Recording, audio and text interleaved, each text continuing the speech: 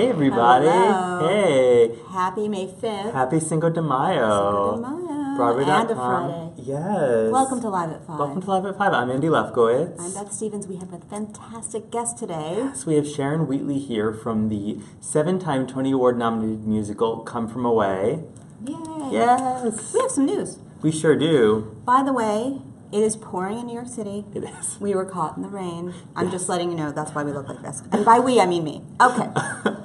So, we have a very exciting new star heading to Aladdin. Yes. Kelly Leung is going to begin playing the title role at the Aladdin, the Broadway Aladdin. Yeah. New Amsterdam on June, Theater. Right, on June 13th. Yes. That's so exciting. It really is. We Love love Kelly. He was just in transit. Yes. He's just staying on the Broadway road. Amen. As he should. He's going to get on that magic carpet. So that's really exciting. Nice.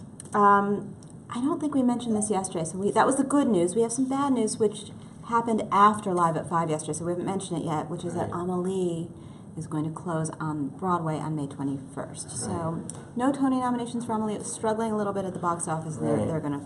Fingers crossed for a tour because it's a really moving musical, and I'm hoping that folks get to see it in other mountings. It's the circle of life. It happens every year after the Tony nominations, unfortunately. Anastasia is going global. Yes. Anastasia is taking over the world.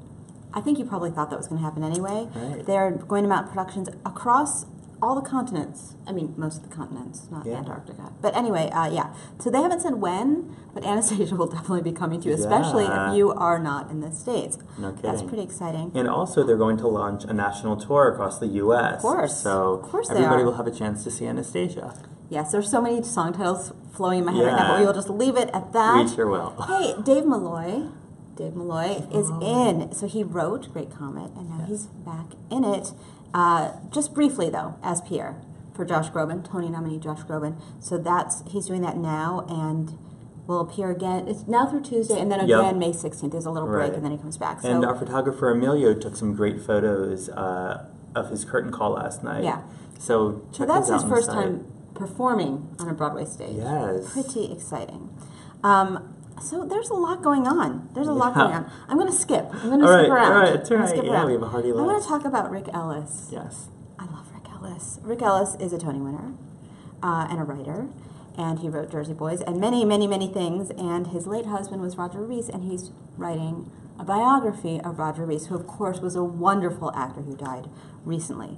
So that's pretty fantastic that we're going to get to sort of have a personal memoir about Roger Rees, who died 2 years ago. Julius Caesar's coming to Shakespeare in the Park, which we already knew. The rest of the cast has now been announced. Right. Mostly the ensemble, I think. Yes. Directed by Oscar Eustis, who's the artistic director of the Public Theater, and that starts May 23rd. It's just coming right up. Yeah. It feels like summer, right? And the cast is jam-packed. We have John Douglas Thompson, who was just nominated for his first Tony Award. Nikki M. James. So Tony it's winner. So we already knew those people, but now the rest of the cast. Yeah, we have the rest of the ensemble. Full list is on the site. So yeah, get us to the park. Okay, check this out. Hello Again is a film. It's a film. It's based on Michael John LaCusa's musical. Yes, I learned how to say Michael John LaCusa. Look at that. Thank you very much. You're welcome. So that's going to debut on June 4th at Toronto's Inside Out LGBT Festival, and it stars longtime Michael John LaCusa collaborator Audra McDonald, as well as Cheyenne Jackson, Martha Plimpton, and T.R. Knight. That's amazing. It really is. That's exciting. Yeah, I'm super pumped about it. I love that. So we've been talking a lot about Rise, which what we were calling it Drama High. Yes. And we said it stars Josh Radnor and Rosie Perez. I will watch anything with Rosie Perez. Oh my God, she's so compelling. I mean, come on. So what are we saying about this? This is actually debuting on NBC. It's happening. It's really happening. Yes, this fall. So it's like, it's not Glee. So don't start thinking that, but it is about high school drama students and their teacher. Right. Exciting. Okay, King Charles. This is pretty spectacular that this happened, considering what happened afterward. Right. Mike Bartlett's King Charles III, which was in the West End and on Broadway, is a TV movie, and the trailer was just released. And of course, the star of that show, Tim Pigott-Smith, died recently, unfortunately. Wonderful, talented person. And now we actually will have the actual movie, and that airs on May 14th at 9 o'clock Eastern Standard time. Yeah, and what's pretty cool is that it's adapted by Mike Bartlett, who wrote the play, and it's directed by Rupert Gould, who directed the play as well. But it is not a stage performance. Yeah, is that so right? it's a TV movie. It's a TV movie. Yeah. Sharon's like here. I just want to say Sharon's here. Yes. So let's speed through this. What else do we have to say? We are asking you, every Friday we ask you to do a culturalist challenge, and we're asking you to rank your top. This is hard. Your top 10 first-time Tony nominees. Can you do it? I can't do it. Oh my I'm going to be goodness. rearranging that all weekend. But what did I forget to tell you? There's a new Lola in Kinky Boots in the West End. It's Simon Anthony Road, and I hope I'm pronouncing that correctly. Looks And about Verity right. Rushworth will appear as Lauren. And they start in July. That's amazing. Yeah. Kinky Boots is a huge hit over there. It's a huge hit really here. is. It's a huge hit there. So congratulations to all of those people. I'm sure they'll do it full out. Hashtag full out. Amen. We don't have our special. Hello, everyone who's watching, by the way. Hello, hello. And what is Philippa Sue going to do next? Something, and I hope she's singing. That's all I'm saying. She's what so a talented. such a talented woman. Sharon, are you We have ready? Sharon Wheatley here Ladies from and Come gentlemen, From Away. we're just gonna clap for you. Yes. Yay, Sharon Wheatley, bye guys, have a good weekend. Yeah. Come on by. Hey, Sharon. I just learned so much. Oh my Like, I goodness. feel like you need to have a There's studio so much. audience. I mean, I know That's you a good do, idea. but I would come. Oh my goodness, we should make that happen. Yeah. So, Sharon, you're in the new Broadway musical, Come I'm From so Away. close to you. Oh, I sweetie, feel like, I love oh. it. Let's make this happen. Aw, hug time at Live at 5. That's right. Hi. So, Come From Away was just nominated for 7 Tony Can Awards. you believe? I can believe. I know, but because it's just funny. Like it's all a of us, gorgeous we're show. so happy. So tell me how you're feeling today. Well, it's funny because we joke that had we really known when we auditioned for La Jolla, because it's the same cast, right? Yeah. Had we really known where the show was going to end up, we would have been Right. more nervous, I would Right. think, right? Mm-hmm. But part of the real joy and beauty of it is that we're all doing it together. So Right. it's that makes it especially sweet. And we're all so behind Jen Colella. Yes. And Nominated for a nominated Tony. for Best Featured Actress, which she feels like the captain Yes. of our team, so that's awesome. Right. And she was very sweet and humble about it. And she was like, "You guys could have been any of us." And it's just she's just the kind of person you just want to like lift her up. And David and Irene, the writers, are just dear, and obviously Junkyard Dog, our producers, we just Right. love them. So anyway, it's I've never had an experience before where I so loved going to work, not only because the story that we were telling was so great, but because the people there are so fun. Yeah, and that kind of reads to the audience Mm-hmm. because you guys are this family up there, both Yeah. within this story, and you can tell that you're all connected. When you see that kind of chemistry on a stage, it kind of feeds out into the audience. And I'm sure you guys feel that from your audiences nightly. Yeah. Well, it was, when we first started doing the show in La Jolla, we went through a 6-week process with the show where we were really trying to figure out how are we going to tell the story with 12 actors and 12 chairs and 2 tables. And we figured out very quickly that less was more, and that really it was about us and making sure that we could nail the dialect to turn our head and tell a different story. Would the audience really go with us and all of that? And so as we approached the opening, even just the first preview in La Jolla, I think we all felt protective of the work that we'd done, but also because we loved it so much. And it's a very vulnerable feeling to let the audience come in, and the very first audience, the very first day, had the exact same reaction that we've had every night, everywhere we've been. I mean, it's a very universal story, Right. and I think people have so many feelings about that day Totally. already, so it's nice to get to tell the good side. Oh my goodness. We have some questions here. Brad wants to know, have you performed with any understudies yet? We have. That's cool. Audience yes. members love understudies, love reading Right. them on. It's fun. We have to do a different kind of rehearsal when understudies go on. For example, there's a scene where myself and Lee McDougall walk on chairs, and the actors in the show are not trying to give it away or anything, but anyway, it's important that we run it. Let's just put it that way, because it could be sort of dangerous. So when we have understudies come in, we do a lot of like chairography to make sure that this is where this plane goes, and it's a very tight show, and there's not a moment to look at your notes because you don't really leave stage. Totally. So yeah, well, Sharon, I want to learn a little bit more about you. I looked at your bio, and you've been in some pretty massive musicals on Broadway. You were in Les Mis. You were in the original production of Cats. Yeah, I closed it. Oh my! You were in the final production. I was at the Winter Garden that night. Yeah, it was incredible. Oh my gosh! It was really something, and I thought I will never top that. And then the crowds that come from away. I thought, wow. Anyway. Yeah, one of the things I love about Come From Away is that it's this very kind of intimate musical, but it's bursting with pride and joy and very powerful words and music, and that just kind of takes over the theater in an unusual way, because it's not about spectacle, it's about powerful storytelling. Yeah, I agree, and I think it's about the audience. There's not a lot of time to applaud. It really just happens to you. Right. And so by the time we get to the end, it does seem like the audience can't hold it in anymore. So I always joke and say I need earplugs for the curtain call. It's quite something. That's pretty exciting. It is. It's great. So Sharon, you wrote a memoir. I did. Can you tell me about it? Yeah. It's called Till the Fat Girl Sings. Okay. And it was published a while ago, so it kind of stops when my first daughter was born, and she's now 19. So oh my gosh!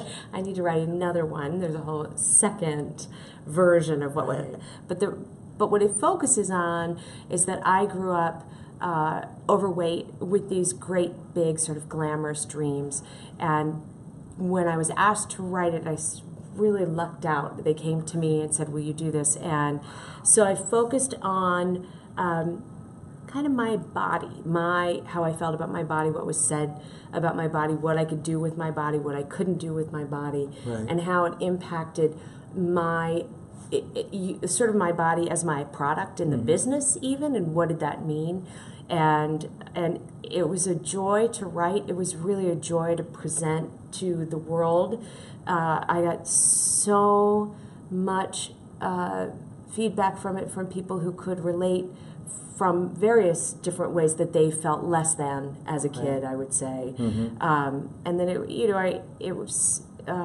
it's then afforded me other opportunities, which has been also a really great thing. Nice. Yeah. Now, something else that you've done, you've written for Kristen Chenoweth. I have. Can you tell me a bit about that? Yes. I mean, first of all, she's this big. Right. And she weighs like this much. Yeah. Right. I really just kind of lucked out. I was brought in to write for one of her concerts, and through Richard J. Alexander, who is someone who I knew when I was doing Les Mis, and I was brought in through sort of a funny backdoor kind of way, and then Kristen and I just hit it off. And so I ended up writing for some of her concerts, and then I wrote something that she did for The Tonight Show that ended up going crazy viral. It was political, and so then that got me in Los Angeles a little bit, and I was able to get some representation. I then wrote a pilot for her, which we then shopped around. So I've worked with her quite a bit. Right. I love writing for Kristen. I think that we have a lot in common. We both grew up in sort of these conservative families, but we are not really conservative people necessarily. Right. And I love pushing her to the line of when she's like, "Do you think I can say that?" It's good to have that person to bounce things off of. You feel like you can trust. You're right. She's a good girl. I really love her. Yeah. And we have a question about the show here. Peyton Cole says, "How has this story affected you personally? Come From Away." That's a good question for me specifically, because my storyline has to do with is a woman who has sort of a reinvention in life. And this woman, Diane, who I play, ends up meeting someone and falling in love and having a second marriage. And for me, one of the lines that I say in the show is, you can be whoever you want to be. And one of the things that happened to me, with me, during the course of the show is that I did end up ending my marriage and getting divorced, and I'm now with someone else, and I just remarried. So congratulations. Thank you. Just like 2 weeks ago. That's so, oh my gosh, that's amazing. Anyway, so, it's been a very interesting journey for me, and I have a lot of contact with Diane, who I play, and even in so much that she's given me a little advice as I was going through things and focusing on the kids and, that sort of stuff. So the real Diane you're talking about. The real Diane. Wow, that's incredible. Isn't that incredible? Playing a real person and being able to connect with them and contact them. Yeah. Is this the first time you've experienced that with royalty? It's very rare. Yeah, I mean, there was really no Gumby Cat to call, or Eponine, or or Person in the Back in Phantom, who I played. Right. Well, you never know, right? It's so interesting. Yeah, isn't that? And many of us have had a lot of contact with the people that we play in the show. Wow. So I would say, even just I was inspired by the script and by her storyline, but also just particularly by her. Right. Wow. Here, Maribel says, please tell us more about cats. Do you have any anecdotes you want to share from your experience? It's kind of neat that you're debuting this role in the season when Cats is being revived on Broadway. I know. My daughter, I have a 9-year-old, she keeps saying, don't you want to do Cats again? And I was like, honey, that was like 40 pounds ago and 20 years ago, on every count, no. Right. It's a one-time experience. I think a lot of folks would probably feel that way because it's such a unique type of role. Yeah. It was incredibly fun, and I was doing it at the time when it wasn't cool to do Cats at all. Okay. Like, I remember when I got it, someone actually said to me, oh, I didn't know people still did that show. Oh my gosh. I had just beat out like 50 other people to get that part, and I was like, they do, and especially on payday, I'll tell you, like, actually, seriously, people really still do it. Yeah. But it was terrific fun, and I goofed around more than I should have. Actually, I really learned a lesson on that show about not goofing around on stage. I had to really sort of pay the piper and write letters of apology because I did, like, that's a whole other story. But it was funny, but it was bad. Oh my goodness. Bradley wants to know, do you have a dream role or dream co-star? Well, I would love to do something with Kristen. I think just because I like her so much, and we have such a similar sensibility. But dream role, I've done so many of the sort of old school musicals, and Come From Away is the first time I've created. So I would say my dream role is something I don't even know it exists. And for somebody to come to me and say, this is something that we want to do, how do you feel about it? And to create something is really what I would want to do. Totally. Oh, Lucas wants to know about the Tony Awards. How are you feeling about, you guys are going to be performing on the Tony Awards. That must be incredibly exciting for you. Yeah, I mean, it's like the little 12-year-old in you says, like, yay, I did never think it would happen. And I think a lot of us feel like that. And the great thing about our cast is that nobody's really cool. I mean, Jen Clell is pretty cool, but even she's not cool, like too cool for school. We're all so geekily excited to do it and to do it together. Yeah. So it's going to be awesome. You guys are just kind of like the ultimate ensemble. We and I feel are. like it's such an ensemble work. Yeah. And it's rare to see that. I know. I mean, it just must be one of a kind for you. It is, and it's even the way that the producers and Chris Ashley and Kelly Devine and Ian Eisendrath, our music supervisor, the way everybody treats us, because we've been together for 2 years now, we really just have so many inside jokes, and we can finish each other's sentences, and they know what our response is going to be. If somebody gives us a note, they'll know, Chad Kimball's going to say this, Astrid Van Weeren's going to say this, Sharon Wheatley's going to respond in this way. Like, we've been through it, all of us. And then we even went to Gander together. Like, we have all... That's incredible. It is, and it's and there's and it might sound hokey or like it's put on, but it's truly not. These, like when I got married, they were all there. Oh my gosh. That's who I invited. Wow. Because they've been through it. It's just weeping. I mean, we were just... When you build something like that together, I can only imagine how close you guys get. That's it, right. And my wife was the original production stage manager in La Jolla. She's gone on to do, she's a production stage manager on Broadway now at Glass Okay. Menagerie. She did Evo's, Crucible, she did Evo's, View from the Bridge on Broadway last year. God, those are gorgeous productions. I mean. And Glass Menagerie is incredible Yeah, as well. she's super fancy. Wow. So You're pretty fancy. Come on. So they all love Martha. Right. And, you know, so, I mean, the wedding was incredibly fun. Wow. Yeah. So lastly, Sharon, if you can tell audience members what they might expect from Come From Away, why it's the right show for people to go to, what would you say? I would say the reason why Come From Away is the right show to go to is because you're going to leave changed in the best way. And by changed, I mean chances are you might want to hug the person that you're sitting next to. You know, I think that 9/11 left a scar on everybody, and that's what we've really learned as we've done the show, is that it doesn't matter how old you were or even if you weren't born. It's a part of American history for people who weren't born yet, and you're hearing about it. This is a way of getting to experience that day through a different camera lens and understanding that on a different part of the globe, people were actually doing wonderful things on a terrible day, and they did it because that's what you do. They felt like that's what you do. You just take people in, and you don't ask questions based on their religion or their race or their sexual orientation or anything. You just bring them in, and everybody needs to take a shower. Everybody needs to eat something. Everybody needs to just be seen and heard. And that's what the show's about. Right. And in 2017, the way the climate is today, the political climate, I can't imagine a more important show today. Yeah, and it's really, the great thing about it is completely non-political. Right, it goes right. across all political